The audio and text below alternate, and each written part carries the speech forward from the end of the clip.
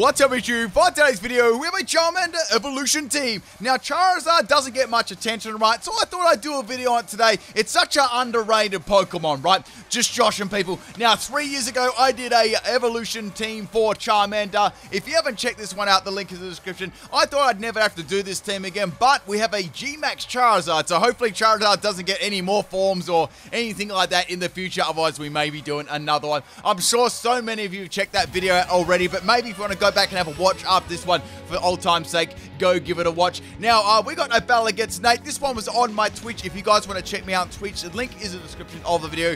Thank you for all the people that came over for the Animal Crossing stream the other day. It was absolutely loads of fun.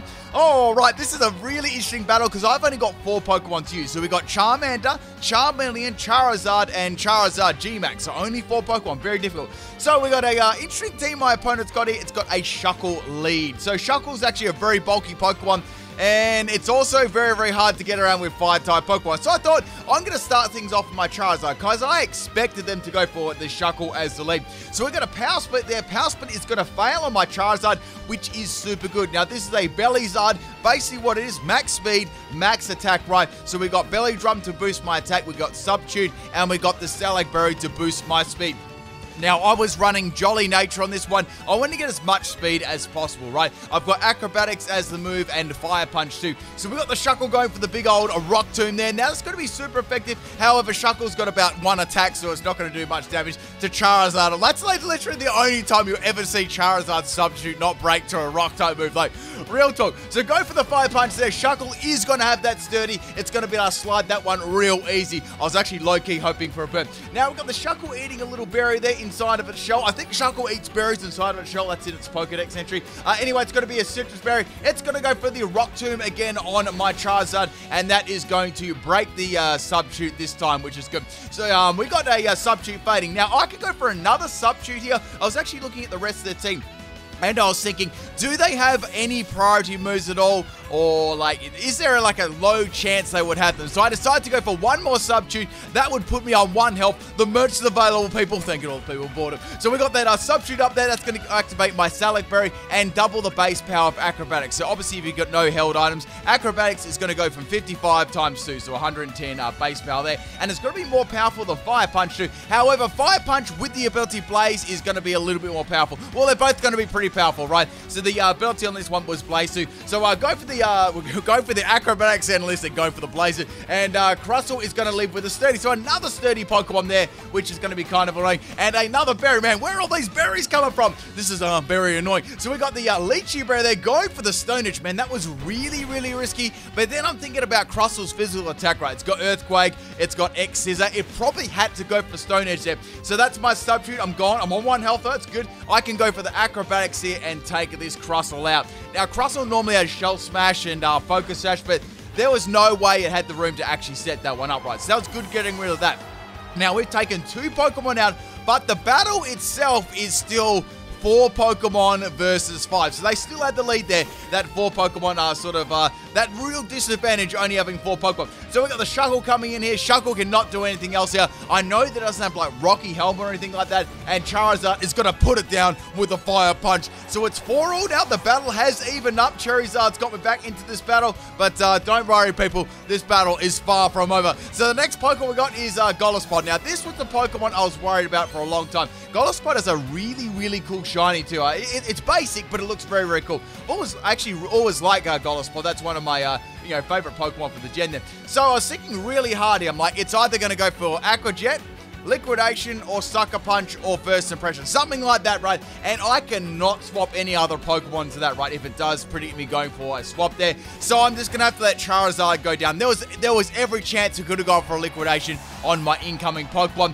Then I would have wasted my Belly Drum boost, and then it could have gone for Sucker Punch or something, or Aqua Jet afterwards. So now we're going to go into the Charmander. This Charmander was a counter set. We got Protect, Counter, Overheat, and Dragon Breath. So I can put my Dragon Breath on them. Okay, anyway, so we got the ability as Blaze. What would Dragon Breath would probably I was going to say Dragon Breath would probably be fire, but it'd probably be pretty smelly too. So we got the Focus Sash there, and we got the counter, and Golisopod is going to get absolutely dumpstered in one shot. I was actually waiting for a Focus Sash there, or a Focus Bed. So we got Golisopod down, which is really good. We got 3 more Pokemon remaining in this battle, and I've got Charmander. So Charmander's not much chop after its uses, its counter. It's pretty much done after that. I can get a pretty powerful Blaze Overheat off. Now, Center Scorch is going to come in. I was thinking there's probably a good chance this is going to have Flash Fire. Should I go for Dragon Breath? But what if the off chance it didn't have Flash Fire? I'm just going to go for Overheat and see. And I went for the Overheat, and it must have White Smoke instead, which is super cool. So I do over half health to that Center Scorch, which is really, really nice there. Now we got the Coil Center Scorch. This is going to be a bulky set. Now, I know this thing's physical moves off by heart, so it's got stuff like Leech Life, Crunch. It'll probably have Fire Lash as its other move too. I don't think it'll have a recovery move. I think it'll have something like that. Or if it doesn't have Crunch, it'll have like Rest. That's what I was thinking at the moment. So I've done over half health. It's pretty good at the moment. I was thinking maybe I could go for a Dragon Breath and go for the Parahax, maybe. That would be like super, super handy. Then I can bring in one of my other Pokemon, and which you definitely don't know, and take it out. So we're going to go breathe on that little Centipede a little bit. It's going to go for a Leech Life, and Charmander is going to go down. But man, Charmander did really good there. It put a good old dent in Center Scorch, and it took out the Golisopod with a fair counter to the face. So we got a couple more Pokemon left. We've got 2 more Pokemon and the Center Scorch. So now we're going to bring in Charmeleon. This Charmeleon set was pretty bulky. It took a lot of people I battled off guard. So we got a Fire Spin, Toxic, Rest, Sleep. Got a classic PIMPNITE set. Basically a classic PIMPNITE set here.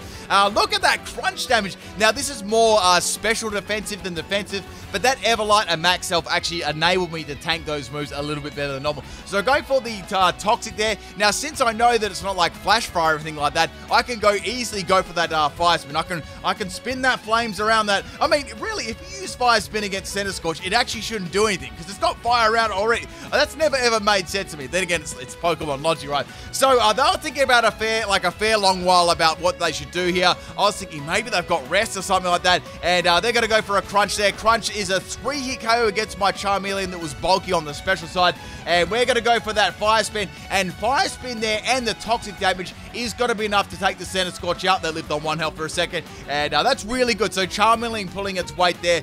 This Pokemon is like I guess it was the swap-in Pokemon to any sort of like really powerful attacks. Now, even really powerful attacks could get through this on the special side as well. It wasn't, I mean, when you look at a Charmander evolution team, it's not exactly what you call bulky. All right, so speaking bulky against a Charmander or Charmeleon or Charizard team, we got Frostmoth coming in here. So I could literally take this out with like a Tinder. I mean an Ember. All right, so we can go for the Ember here. Ember's gonna be hot. We can go for a Fire Spin. Anything will take this out. So we got an Ice Beam. Charmeleon lives the Ice Beam, and we're gonna get that Fire Spin off on the Frostmoth, almost taking it out. That was hindering its special attack. That was hindering its special attack.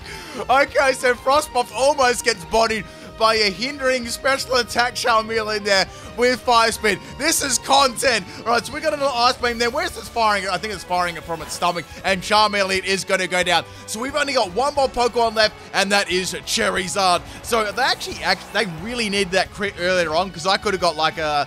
Let's face it, it was going to go down to a Fire-type move anyway. So we're going to bring in our Pokemon Labs Charizard. I mean, my normal Charizard. And this one's a pretty sweaty set. I had to run this one like as best as I possibly could, because when you look at my team, right, I really need 1 solid Pokemon, and the 2 Charizards were like the carry for this team, right? The other ones were sort of like memes. If I could get 1 or 2 KOs, it would be really, really good. So go for that G-Max Charizard here. I had to go for the shiny one, guys, and I had to finish the team off beautifully, and there it is. I must admit, even though all the Charizard memes having like a million different forms and megas and all that, it does look rather good, and G-Max Wildfire looks very, very nice too. Had to use G-Max Wildfire.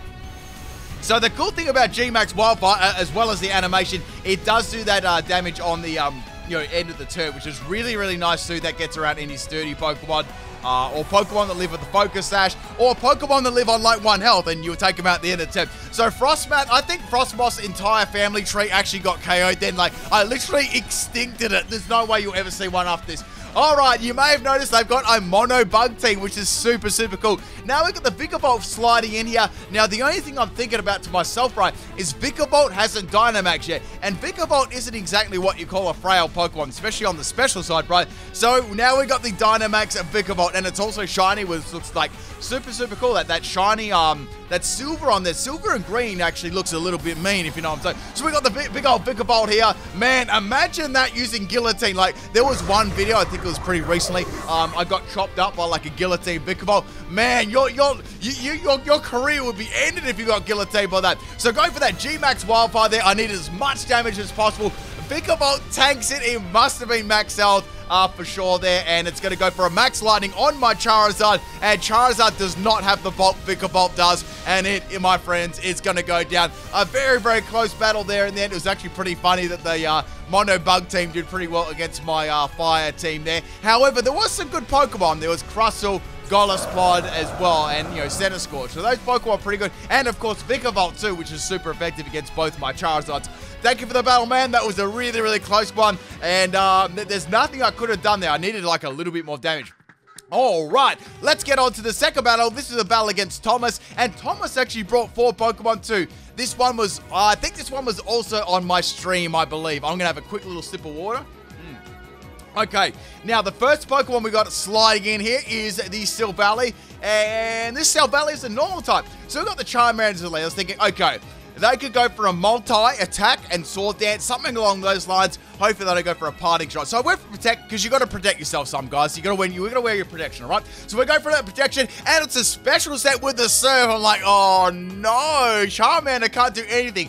So I got to swap out my Charmander and go into Charmeleon, because I was thinking I might be able to tank this right with my, you know, my bulky Charmeleon. They may get a little bit overconfident and see what happens. So Charmeleon absolutely eats that Surf. So good there. And I was thinking, should I go for Fire Spin or should I go for Toxic? I was thinking, nah, I'll get this thing poisoned and then I can sort of like trap it in there. They don't know that I've got any recovery yet, right? So we got another Surf from the Silvally. Surf is a clear 4-hit KO.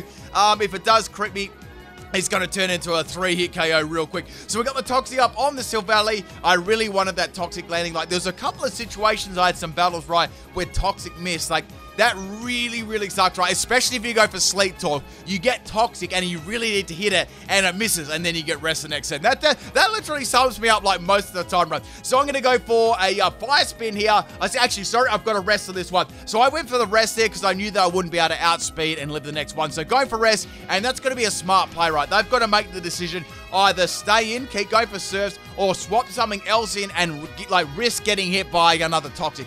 Now, they don't know that I've got Rest Sleep Talk at the moment. They didn't, obviously they know that I've ever lied, right? I'm too bulky. But I'm thinking they probably know that I've got some way of using Sleep Talk, or maybe I just went to sleep. I don't know. Usually when I see a Rest Pokemon, I think they've got Sleep Talk, right? Or if you don't see a Chesto, bro, normally they've got that, right? So we got another Surfer. They decide to stay in. They want to take my Charmeleon down, maybe thinking I don't have a way to attack while I'm asleep. I mean, I wish I had Snore on this one, but then, you know, Sleep Talk's going to do. So go for that Sleep Talk on the Charmeleon, and I get Fire Spin. Now, this is actually a really huge play here because Toxic is going to start racking up. I think this is about the... Oh, I think it's the 3rd turn of Toxic, and we got the Fire Spin. Now, Fire Spin's obviously trapping them in there, and that's, you know, they can't actually swap out unless they had something like Parting Shot. That's about the only way they could get out. I'm trying to think of any other moves that would learn to... Nope, it's probably going to be Parting Shot. So we got another Surf from the Charmeleon. Sorry, not Surf. Surf Charmeleon, guys. Man, Surf Charmeleon. That would actually be really good. Can we get a Surf Charmeleon event? And then you can have Charizard with Surf. Man, that would actually be really good. So we got another Sleep Talk here and I get Rest. Okay, so that fails. I mean... I'm expecting now, guys. You got to get Sleep Talk and Rest a couple of times. That's all part of the memes. So we got the Fire Spin there. Silvally's going to be able to live one more turn here. And I can pretty much, instead of going for a Fire Spin, there's no point me going for Fire Spin. I may as well just go to sleep again the next turn. So Silvally really needs a critical hit here from the Surf to actually take me out. And it is not going to get the Surf. Sorry, the crit there. And I'm going to wake up and use Rest. I almost said I'm going to wake up and use Surf. So Charmeleon is basically all it's done. It's Toxic, this Silvally. It's done a little bit of fire around and just slept most of the battle, and we've taken it out. So they must be pretty frustrated at the moment. They probably didn't... I don't reckon they expected them to ever lose against a Charmeleon, especially a bulky Charmeleon like that.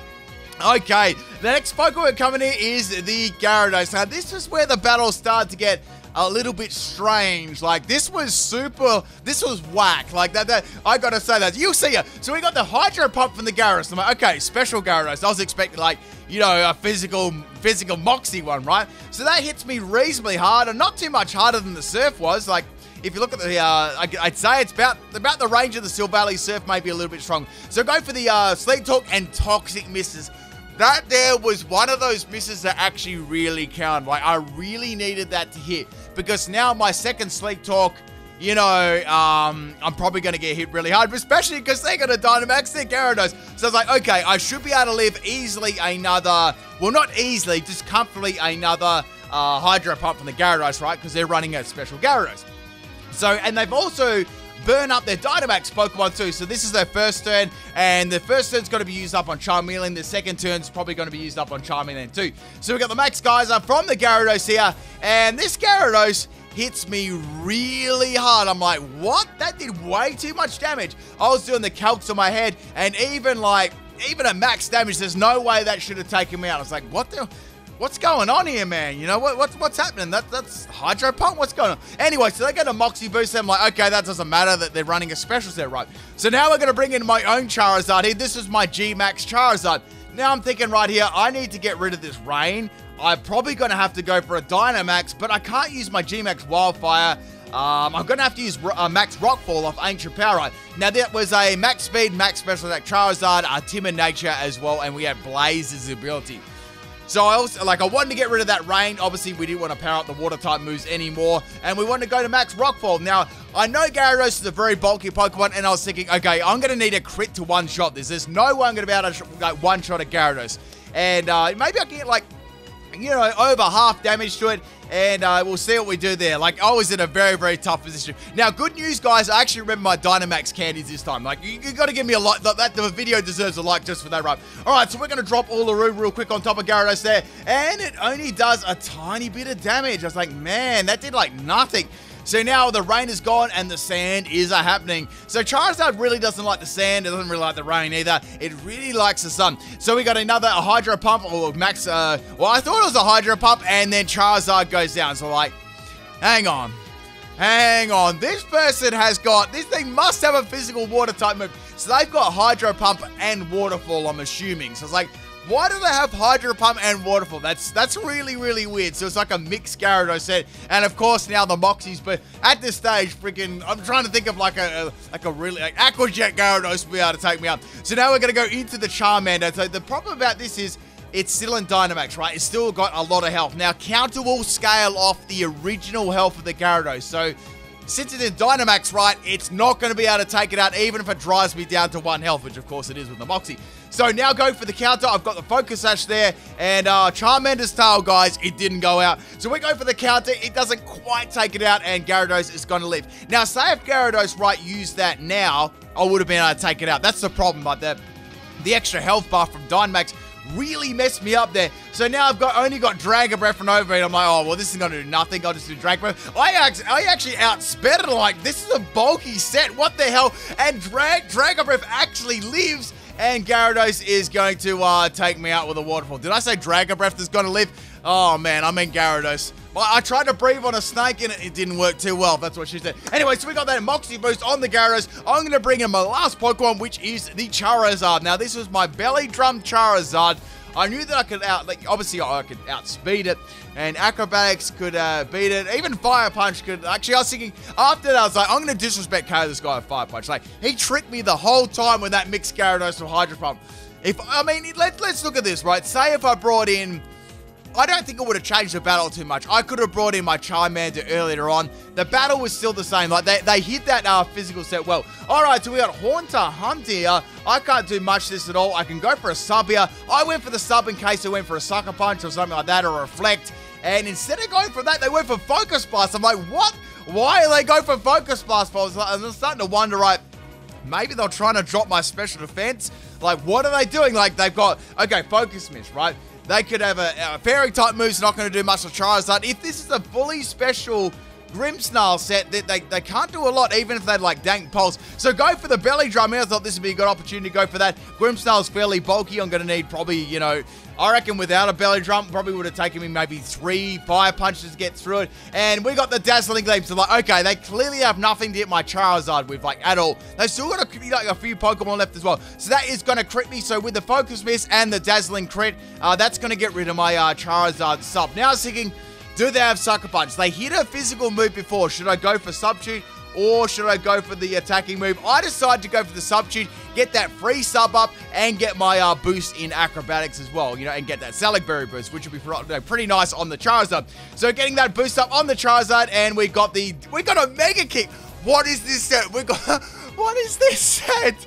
I know, why did they went for a special move like Dazzling Gleam? They didn't want to miss. So Mega Kick's accuracy is really awful. I think it's like 75%. It's not a move you ever see like at all. So go for the Fire Punch there. Grimmsnarl's going to get punched and it's going to go down. We've got 1 more Pokemon left remaining because remember, they had 4 Pokemon at the start of this battle. I don't even know. Like, this person's sets were absolutely whack. That Gyarados was crazy. So was that Grimmsnarl. Like, I think they had all of them mixed sets. Maybe that Silvally had a physical type move too. All right, the last Pokemon is, I can't even say it's like Melifee.